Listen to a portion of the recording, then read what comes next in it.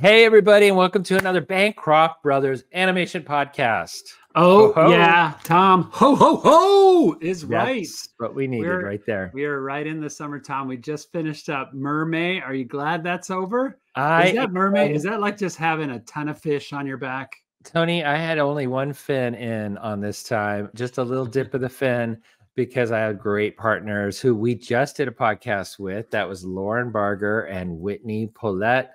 Go back and listen. Yeah, they're so sweet. We're like a threesome that we just love each other and love talking about art. Don't say that. Don't. We can say that. We have love for each other. What's wrong with that? You're a trio. You're a trio, Tom. Just say a trio. I know, but I've professed my love for them as individuals. Okay. Okay. You're gonna have to sit with that and live with it. Happy anniversary on your wedding anniversary coming up too. Yeah, that's later in July. Tony, it's not that kind of love, and you know it. Gee, I know. It's platonic artist love. It's art love, right?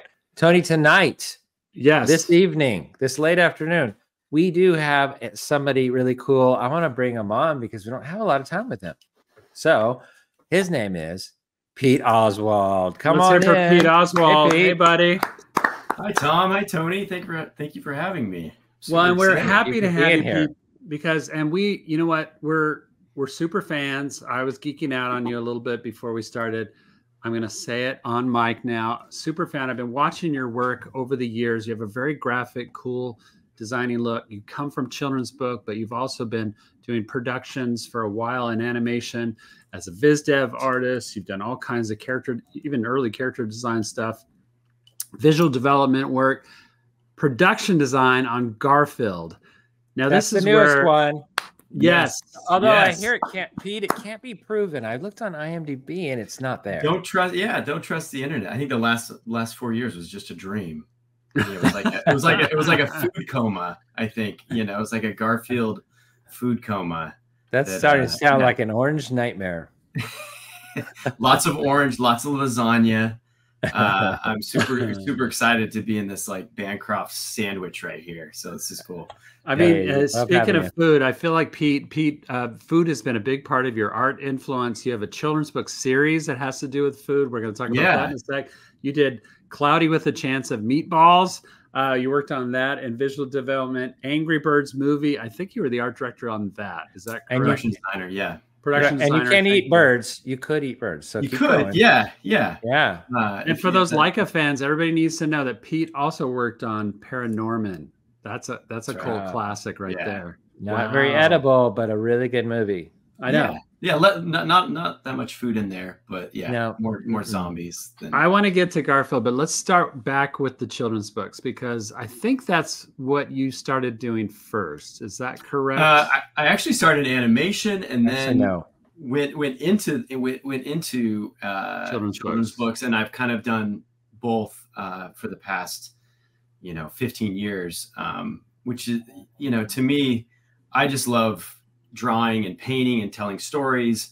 I love the team aspect of working in a big animation crew, working off that energy. But then I also love creating children's books in a little bit smaller environment, in a smaller team aspect. So I'm able to, as long as I'm able to bounce back and forth and do that, like I love having that. I think and they both kind of make me a better artist, I think, on both sides of that. And you have I want to layer this in there. You have a really interesting style, and it isn't your traditional animation style. And I think our listeners that are trying to break into the industry and stuff like that, they're often being told probably at some of these schools that maybe aren't the better schools. We'll just say, that doesn't look. That did not Lipscomb, no. Not Lipscomb University where we teach, right? We teach there, yeah. But other schools where it's like, oh no, this is the Disney look. This is the look that everybody needs to draw, and that's what's going to get you a job. Let's put it that way. Yeah. And there is a really kind of and it's dimensionality. It's all those things. And your style's a little bit more flatter. And really kind of like, if you look at Paranorman, if you look at Cloudy with a Chance of Meatballs, you worked on Madagascar too also. Correct, yeah. Those are all very stylized series, shows, and films. And so tell us about that. Like, was that what was your first work, and was it kind of like the individual side of your style? Yeah, that, I mean, in conflict with traditional sort of shows? For sure. I mean, whenever like style comes up, I get, especially with like talking to younger artists and everything, I get a little apprehensive about like, you need to have this style. I think you need to be able to draw in many different styles, right? Especially to work in the animation industry, to create, picture books. Every project will need a different style. So having just one kind of house style for yourself, I think is limits you. But at the end of the day, you also need to like have your own personal identity, and it's like, it's walking that fine line of like, I'm only able to draw one certain way, but I also need to be able to draw, zombies for Paranorman, and I need to be able to draw Garfield for the Garfield movie, so it's having some versatility, but yet still retaining the stuff that makes you identifiable, if that makes sense. Because it's a really hard thing to do. Because I think early on, at least in my career, I was going, you're latching on, trying to find like what excites you and what makes you stand out as a designer, while also trying to fit the needs of the show or movie or book that you're working on. And it's finding that balance. But I think being able to have different styles and bring a different look to a particular project is the ultimate thing. I'm so glad you said that, Pete, because I can't tell you how many students that Tom and I have, and I'm sure you probably done some teaching, but certainly when you go to conventions, there's probably students that come up to you, young junior artists and stuff, that are like, how do I find my style? That's like the number one question. It's like, I always love telling them, you know what? One, you already have one. It's already bitten you in the butt. You just don't know it yet. But you know what knows it? Everybody else that sees your work. They can peg a drawing that you do and say, oh, that was done by Katie, or that was done by Blake, or whatever, or Pete. And they would know right off the top of their head because they've seen enough of your work. The artist is the last one to know what their style really is. For sure. Yeah, we're a little blind that way. And I think, outsiders looking in, they notice that. It is kind of a, so talk to us about style. Like, do you believe, I guess, in style, that it's something that's sort of intrinsically a part of how you draw, or is it something they search after at all? I think, if we're talking to a young up and coming artist, I think trying out many different things, like taking a master class in different styles, finding, artists that, from the past that you connect with, and trying to emulate those different styles, not as a to copy, but to kind of really go through to figure out like how they created these types of images or the style, so that you can learn for yourself and be like, oh, I'm going to take a little bit of Ronald Searle, I'm going to take a little bit of Miroslav Sasek, I'm going to take, whoever those artists are, and then I'm going to run through the Pete filter, and that's going to, how you create. So I think really studying and becoming a like historian helps, know the past, and then you can help create and find yourself and create your own version of that. I have somebody that I follow, Tom, on Instagram, and it's funny. Just the other day, is it me? I think it was a character designer that said this, and I wish I could remember exactly who, because I'd give him credit because I thought it was great. He basically said something like, "Our style is an amalgamation of our failures trying to copy the things that we love." Oh, that was me. Yeah, I said that. I love that. I love the failure part, because becoming an artist is all about failure, right? Like, I'm failing every single day at sitting here at the drawing desk, or whatever project I'm on, and you're finding out things about yourself, that, oh, I like that, or I don't like that, or I need to work on that part of my craft, or whatever that is. When you're doing, let's just talk character design for just a second. Mm-hmm. When you're doing, say, character designs for a gig, right? And it looks like you did that on Madagascar too, and Cloudy with a Chance of Meatballs. I looked at your stuff there, man. It looks like you did all the final model sheets because that looks like the movie exactly. I don't know, for the audience, I have a snoring pug in the background. So if I hear that. Snoring, I did hear that. I didn't hear. I thought you got a little bored for a minute. You thought I was just starting at my chainsaw? Dozing off. Yeah. I thought it was your stomach, actually. I'm like, Tom, get something to eat. Just throw a carrot and down. I can't stop him. So all this food talk is making Tom really hungry. Yeah, right.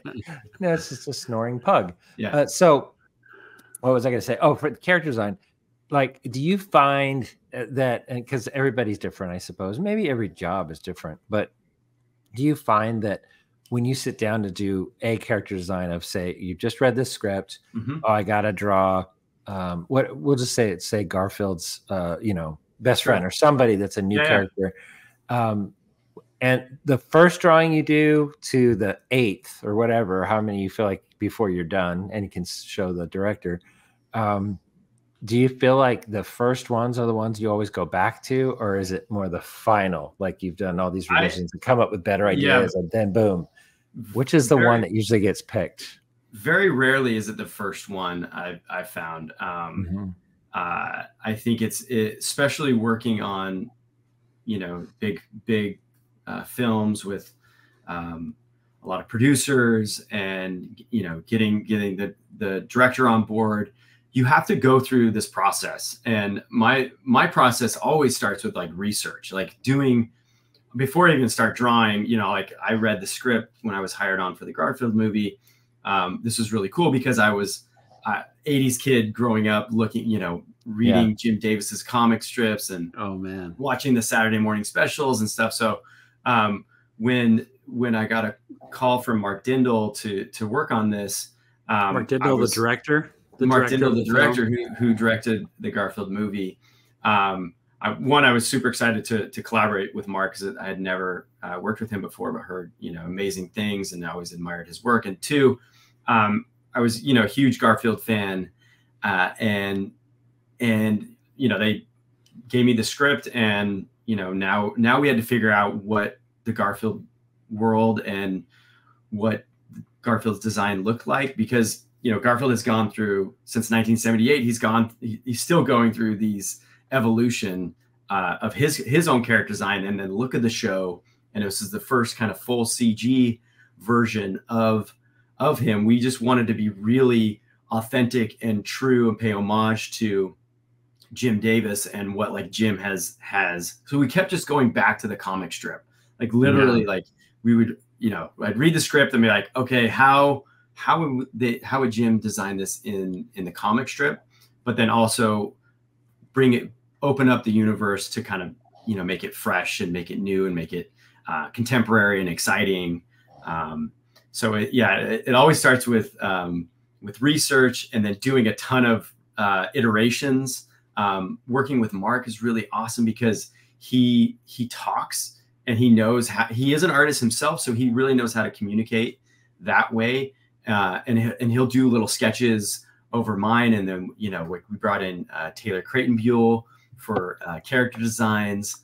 And shout out to Taylor. We're big fans of Taylor too. We're going to have him on the podcast for sure. Taylor brought this look and feel to these characters that were just iconic of, kind of the mid 80s Garfield that we love, that I fell in love with. And that's kind of what we honed in on. But then he also, unlocked this really fresh and new style to it, to these characters, and brought them to life. What a dream project. I would have loved to have gotten that call. And so you got to, how much did you work with Jim Davis, the creator of Garfield? I personally didn't work that much with him. Mark would, and the producers regularly would have calls with them, show them updates and mostly story things and story stuff, and I think the design of like some of the main characters. Garfield, so I guess contractually he probably had to have some say on the story. Yeah, as far as I know, I'm sure he did. Yeah. But he, he has his own. A lot of listeners might not know this. And comic strips are a bit outdated, so I'm sure there's people listening right now that have never even heard of Garfield. Shame on you, I say. Shame. That's probably not possible. Look it up. Look it up. Yeah. But because it was such a huge strip, though, and probably more our generation, and I know we're older than you, but Tom and I were deeply influenced by Garfield, by Jim Davis. Early on in our careers, we wanted to be comic strip artists, so we know a lot about Jim. But he had his own crew, and some of them were Cal Arts graduates that we knew that got jobs there with Jim Davis in Paws Incorporated. Yep. And that was he kind of created an assembly line of people that also he trained how to draw Garfield. And this was largely like in the 90s and 2000s, I think. For licensing opportunities, honestly. Licensing, children's all books kinds of stuff. And not even on the comic strip as much as all the other opportunities, animation and TV. There's been many TV series. So he must have been pretty used to working with he's used to working with other artists and taking over his very intimate understanding of the design of Garfield and then kind of adapting it to other mediums and stuff. But this was something new for him. Did you ever hear about it? Any of his feedback? Because this is CG, so it was very dimensional and probably one of the freshest looks at Garfield I think that's ever been done. And I applaud you guys because I will just say I loved what they did with the Peanuts movie, and how they adapted Charles Schulz's comic strip to the movie, the Peanuts movie did. And then I saw this one and I was like, ooh, even better. Thank you. I gotta say, I'm sure you guys were talking a lot about how the Peanuts movie successfully did that pretty well. But tell me a little bit about that process with Jim Davis. And adapting Garfield to 3 dimensions. The producer, John Cohen, who also did the Peanuts movie, is responsible for the Garfield movie. And I worked with him on all the Angry Birds stuff. So, I mean, he really is responsible for kind of getting this entire project off the ground and getting it connected with Alcon and Sony. And so talking with John, he's also a huge Garfield fan. So we immediately connected with that, and, bringing Jim Davis into the process, we would regularly show him updates and get his approval on things. And we just really wanted to make this a kind of authentic, true homage to his comics, because I think over the years, some of the stuff didn't closely follow the comic strips, and we really wanted to just go back to what really made this this character iconic, and and find the design of Garfield. Like if you see some of it, Garfield's evolution, he got taller, his feet got bigger, he became less cat-like, and his feet got huge. Yes, he got really big. And we kept going back to the mid 80s, kind of the Saturday morning, or the Saturday special stuff, Garfield and Friends, and loved kind of that kind of squishy, chunky, really appealing world that was set there, and we just kept going back to that. What I love too is there's been other Garfield movies, right? Like this isn't the first. There was some kind of bad ones, not so great ones. And so I'm sure you had to kind of live in that lineage of for sure, they're going to think we're just like a sequel to one of those from the past. Yeah. Now having Chris Pratt come in and be the new voice, that helped quite a bit to differentiate you guys. Because it was Bill Murray, if I remember right. Yeah, Bill Murray did those early 2000 ones, Very dry. He did he do the TV series too? I can't remember. No, I think Lorenzo Music was the original voice of. That's right. Wasn't that guy that did Homer Simpson? Didn't he do some Garfield? Maybe he did. I don't. Yeah. He might have. There's been a ton of iterations. Yeah. And the nice thing is you guys found, again, good comparison with the Peanuts movie, because I thought the Peanuts movie was really well done as far as kind of adapting the style to CG, especially, right? Yeah. And with Garfield in the past, they make him really hairy. You know how like in the early days of CG and adapting like Scooby-Doo and things like that, CG, they would just like go more photorealistic and they'd add all this hair to him. And oh, he's a dog though. He's got to be hairy. I know, right? And so you guys found a really nice mixture of, oh, there's a little bit of a feeling of hair, and it comes and goes a little bit. For sure. You know, as needed, you kind of fuzz them up a little bit. Yeah, I think that was part of the production design kind of, you know, overall idea from the beginning was, you know, we talked a lot about CG, and a lot of times in CG, they make everything look real because you can, right? Like you can do anything you want. You can do it. But we leaned into making it more believable than real, you know? So we wanted to create this world that was believable to the Garfield universe, but wasn't necessarily like human or, you know, realistic, so to speak. So is keeping that charm and keeping that kind of that toyetic quality to not only the design of the characters, but to the design of, you know, his house, to the world, to the props and everything. Now, Pete, I got to get a little technical, not technical, but on the business financial side. I keep hearing, I've heard two things, that the movie is a success and then it's a failure. I'm sure you've heard both sides of this. When it first came out, oh my gosh, it beat, what was the other movie that came out simultaneous? Oh, Furiosa. Yeah. There it is. Furiosa blew it away, right? And it did. Oh, yeah. And it was unfortunate how little that one made, because it's a good movie from what everything I heard. I haven't seen it yet, but I heard it's great. Anyway, but then also like, oh, but expectations were this, like way up here. And so how do you feel? No, I mean, everything that you know, that I've heard is like, it's been a great, you know, it was a $60 million budget. And, and we're way past that. So it's a great, as far as that's what I heard. Opening weekend, you cleared everything, 64 million or something like that. So internationally, it's doing great. Yeah. So I think what you have heard, Tom, is incorrect, because this is a smash. No. This came out. Let me say why, Tony. I'll just back that up. Memorial Day weekend was the worst Memorial Day weekend that they've had in a couple decades. It came out Memorial Day weekend in the box office. So the story they were selling, and this is why I'm asking this question, is, oh my gosh, everything was a failure. But then you'd hear little stories on the side, and I think it's grown since then. Oh, wait, Garfield actually did really well. Oh, Garfield still making money. Oh, internationally, it's done extremely well. We were able to make do really well, but the overall box office, I think, you know, people are getting back to traveling, and we're going to the movie theaters. You know, to have a movie like Furiosa not, you know, kind of underperform like that, but Garfield has been fantastic, and you know, I think there's been a lot of supporters. There's that kind of built-in, you know, audience of, you know, the parents that grew up with seeing Garfield and now reintroducing them to their kids.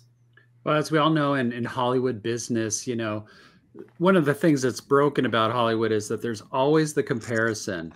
And this is the thing that irks me about Hollywood. So when you talk about that Memorial Day weekend, it's like, well, in comparison to other Memorial Day weekends that were so much bigger, this was a disaster.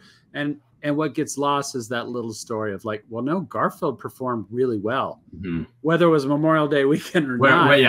Whether and against a really hyped live action movie, Furiosa.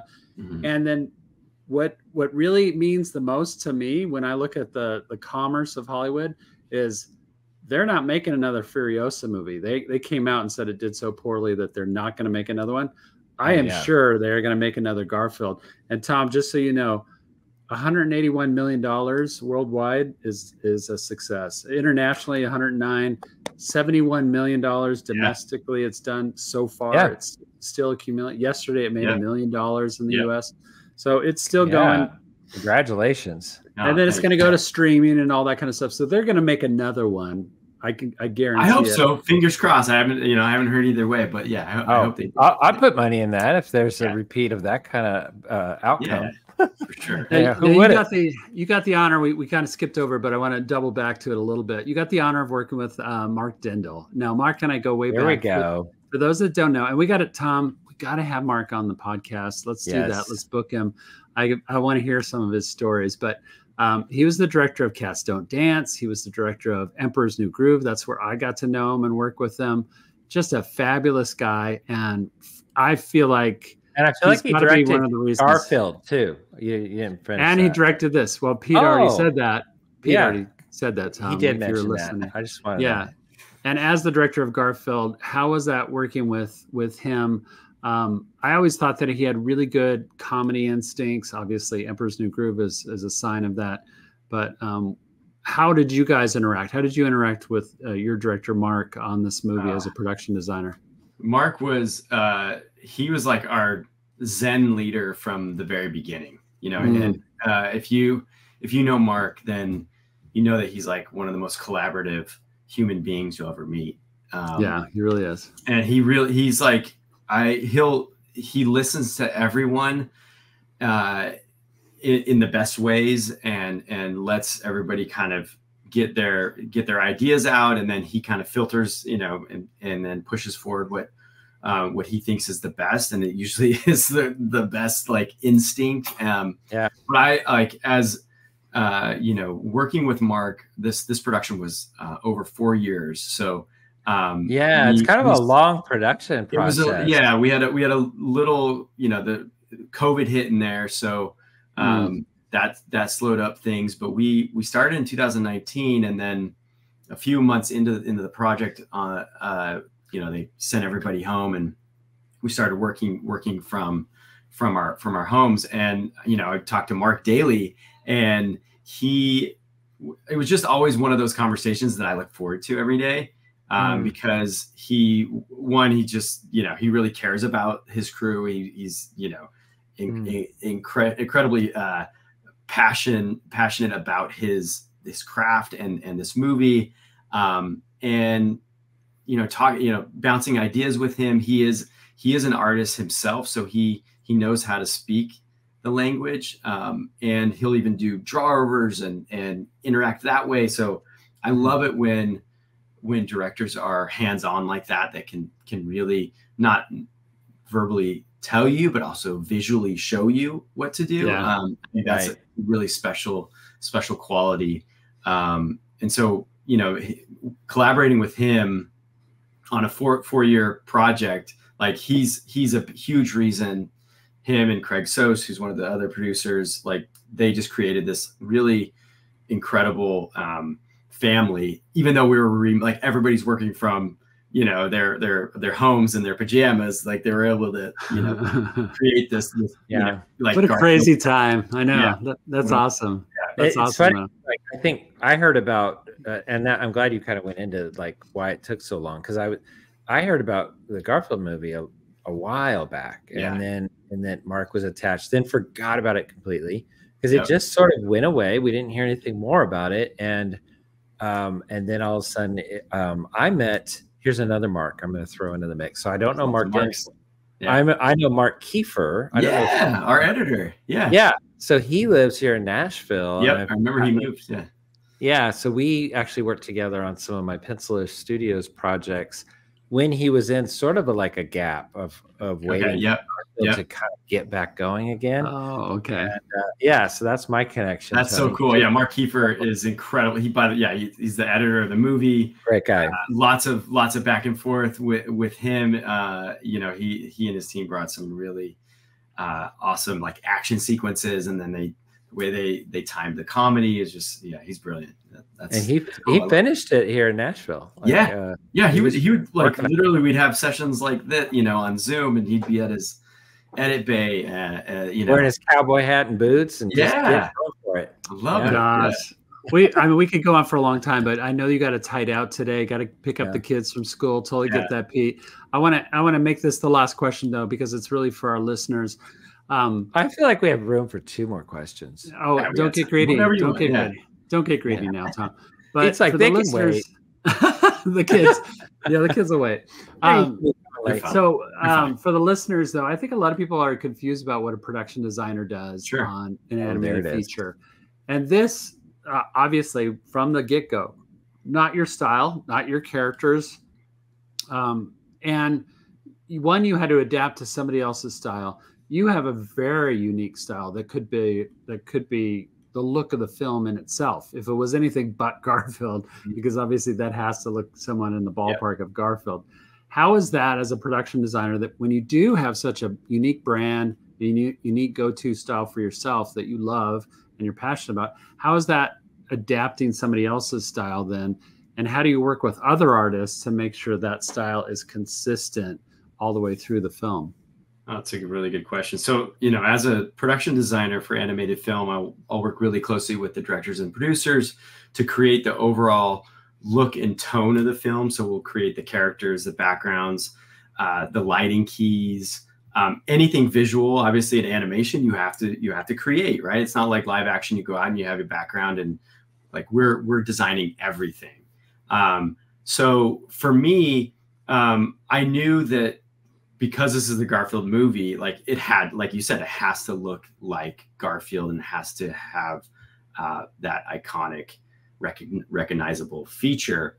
But within that box, like, I think there's so much room to play with as far as, design, your shape language, your color theories, your color script, and figuring out, the overall look of that, so that's where I really I knew that, like, oh, these characters aren't going to look exactly like my drawings because they have to look like Jim Davis's style. But on top of that, we can start to infuse some of our own ideas. For example, we really wanted this world to feel chunky and really like very toyetic, so everything was almost like a melting candle, where it had like a weight to it. And if you look at just some of like Taylor Creighton Buell's character designs, everything had this like really squishy feel to it, and even in the textures, like we enlarged some of the textures and made it almost feel like stop motion. We looked at some of the like old stop motion ideas and trying to figure out like what made those things appealing. And because this is done in the computer, how do we make it feel tangible and almost like handmade, bringing that handmade quality. We use we looked at the Viewmaster. You guys remember Viewmasters? I know. Yes. So Mark brought those up early in I was like, oh my God, I love them. I'm so glad you brought that up. And so we started looking at those things. They'd make like dirt out of coffee grounds and, using different textures. So we started kind of incorporating some of those ideas to really enhance that idea of like, when you see a dollhouse, like you want to shrink down and set yourself in that world. So that was part of the kind of the production design language and ideas that we didn't want to. I can't help but guess. But by the way, when you said that melting, that feeling of kind of melting and weight, that is the Lilo and Stitch mentality too. I remember that for Lilo and Stitch was there like everything that Chris Sanders drew had this sort of like weight and kind of weight to it, melted film. So that's one thing I was thinking of. But for shape language, to me, it has to be ovals, right? Like for sure, it's everything is rounded. Everything rounded. Like even when we designed a coffee mug, like all the corners are super rounded, and it's almost like you took a piece of clay and you like molded it and you made it kind of like really chunky, So the props, the design of like I said, Garfield's house and everything. There you go. There's a mug. Yeah, my mug is on style. I think it is. That one is like straight from the Garfield movie. Yeah, that's pretty chunky, I guess. Yeah, it's a white mug. It was Tom's head is kind of chunky too, so it would be on style too. Soft, dome-like. I have a big brain. I'm sorry. So smart. I feel bad about that. Okay, so and by the way, so last question. I really wanted to get into AI, Tony. There's no time. There's no time. But you brought him up at the beginning before Tony came on and ruined our fun. You said something about we had interviewed a friend for Teenage Mutant Ninja Turtles movie. Oh yeah, Yashar Kasai, yeah. Okay, there, Yashar. Yeah. Go back and listen to that. It was great. So he was the production designer of Teenage Mutant Ninja Turtles movie. Yeah, you're the production designer. One of the questions, and this is more of a follow-up to Tony's question, one of the questions we asked him was, what is the difference between a production designer? Yeah. Big difference between production manager. Big difference there. Production designer and an art director. So you kind of just really told us great a production designer. Yeah. Layer in the art director's role. The art director and my art director on this film was Jeannie Chang, and she's incredible. She, as an art director, at least on this film, I've had, it depends on the film and different focuses. Her specialty is color. Like she is an incredible painter, and was responsible for figuring out the entire color script of the movie. For everybody out there that doesn't know what a color script is, we break down each act, each sequence into a specific palette. And we do these little thumbnail. We do like literally thousands of little thumbnail paintings that inform the lighters to figure out what the actual lighting of each scene will be, the tone of it, the feeling. And Mark Dindal was awesome because he really knew how to talk about color, and color is such an ambiguous thing. It's like, it's hard to kind of, it's all connected to emotion, just like the movie soundtrack, so when we're designing the color script, when Jeannie, our art director, is designing this, like that was her main focus. And then as a production designer, I'm kind of looking out of everything. I'm looking at the design of, the overall world, the characters, and then we're coming back to the color, and then we're going back to the story. Like I'm really responsible for going to each department, animation, effects, editorial, and making sure that we're still on, like, in line with our original, like, mission statement from, the first day that we started. It's carrying that all the way through. Like, as you guys know, converting a 2D drawing to a 3-dimensional CG idea, there's so much lost in between there, and it's maintaining that. It's like that became my biggest focus as a production designer, like making sure that whatever we were drawing 2-dimensionally was being translated to the CG side. I feel like as a director,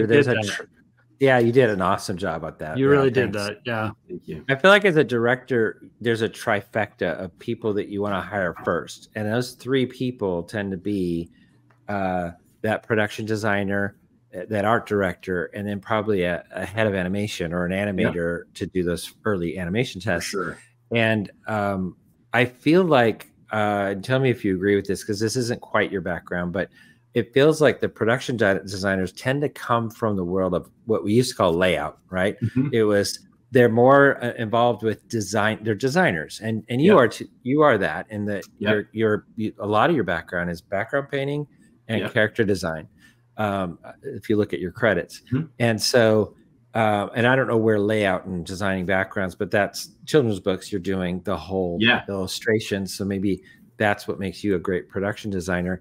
I do feel like the art directors tend to always be like, they used to be background painters, right? They are like you said, their color, they're all about what is the texture, what is the sort of the rendering of your rough designs.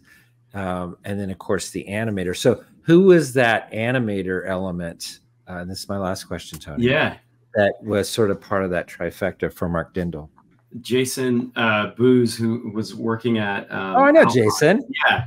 He was our head of animation, and he and his team, brought these characters to life, and same, like, he's a very good draftsman. He can draw, even though they're doing everything obviously in CG. Yeah, he was a 2D animator. He was a 2D guy. Yeah. So we would have a lot of meetings with him, and he, Taylor did animation drawers throughout the whole production. So they would go back and forth on every animation meeting. and trying to keep those, you know, those tight silhouettes and keeping those iconic Garfield poses. And so, that's great. You guys had a great team, but a great team needs a great leader, Pete, and that was you for sure, and Mark, and just really phenomenal getting to know you today. Tom, I am summarizing because we are wrapping up now. Well, we didn't get to talk about his children's books like you wanted to. I know, I did want to. We'll have to do another one. Let's do another one. What is it to be? Yeah, go from animation to children's book. I feel like we could have a panel of different people on that one. That would be fun. That would be cool. That's a good one. Maybe that's a panel for Lightbox, Tom. Something to think about. That's what I was thinking. Yeah. Anyway, we will be at Lightbox too. That's for our fans out there. Please look for us in October. Lightbox Expo coming in October of 2025. Thank you, Pete, for being with us today on the Bancroft Brothers Animation Podcast. It's been great getting to know you, sir. Thank you, Tony and Tom. I appreciate it. It was a huge honor. Thank you so much. Well, as we always say, Tom, animate. From the heart. If you like what you just saw, please consider subscribing to our YouTube channel, Pencilish Studios.